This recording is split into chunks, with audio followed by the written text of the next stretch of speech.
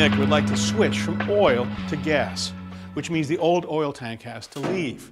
Now, getting rid of the oil is pretty straightforward, but the sludge, the stuff in the bottom of that tank over decades is another story. Shawn Clarke is an environmental demolition expert. Shawn, thanks for your help today.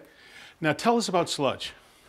Well, sludge is oil that's turned into water and microorganisms and dirt and is turned into a solid and sits on the bottom of the oil tank. All the stuff that didn't get burned that turns out to be toxic, right? Right. All right, so how do you get rid of it? Well, the first thing we're going to do is we're going to remove this gauge. We're going to pump out all the virgin oil, okay? And then we'll cut a nice big hole in this tank, and then we'll scoop out all the solids. That'll go into a 5-gallon bucket, which will go into a DOT 55-gallon drum on the truck. So you put it onto a drum, and then where does that drum go? That drum gets shipped off to a batching plant and, you know, recycled Take care from of there. Properly. Yes. All right, cool. So now you're going to cut this tank, the steel tank with the reciprocating saw, with all kinds of sparks. I'm not going to have a fire? Nope. Let me take you outside and show you. Oil doesn't burn as easily as people think. I know. You know, with a residential burner, you got a pump, you got a nozzle, it makes a fine mist, and then you got a spark, and then and only then does it burn. All right. Well, I'm going to take a match and I'm going to throw it in there and show you how hard it is. Give it a try. Light it up.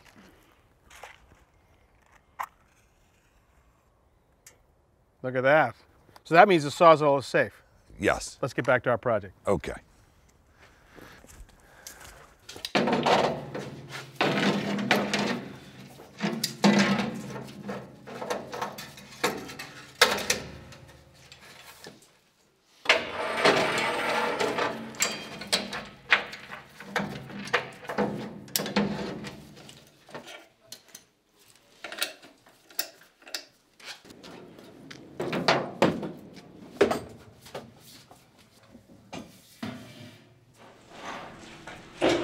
All right, so pump is on. How much oil we got in the tank? Approximately a quarter of a tank. All right. How long should that take to pump? About 20 minutes. Okay.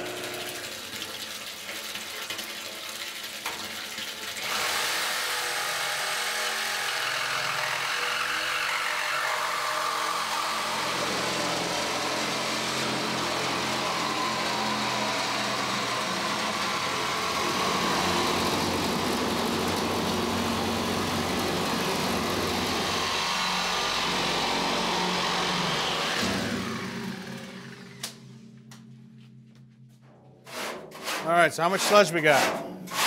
Not too bad. No, not too bad. Looks like 15 gallons or so. Okay. Normal for this age tank. Okay. And so what are we doing now? Just scooping it out? We're scraping it down and then we're going to start scooping it out and into those 5-gallon buckets. Then we'll take those 5-gallon buckets and put them into the drum out in the truck.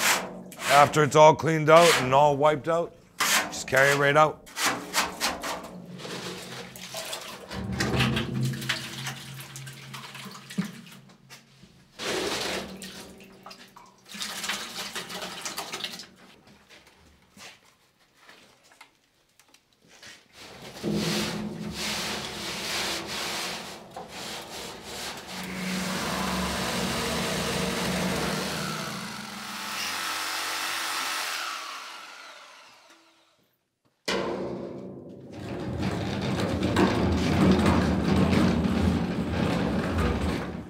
All right. So there goes our tanks. Where does this go? This is going to go to a salvage yard, but just not any salvage yard. It's going to go to a tank certified salvage yard. Why is to that? make sure that it was cleaned out properly and that we can get the documentation to get back to the fire department. And it'll ultimately be recycled.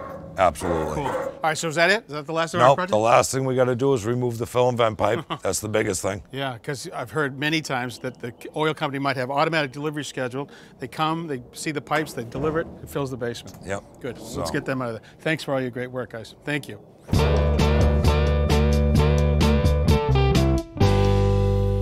Thanks for watching. This Old House has got a video for just about every home improvement project, so be sure to check out the others. And if you like what you see, click on the subscribe button to make sure that you get our newest videos right in your feed.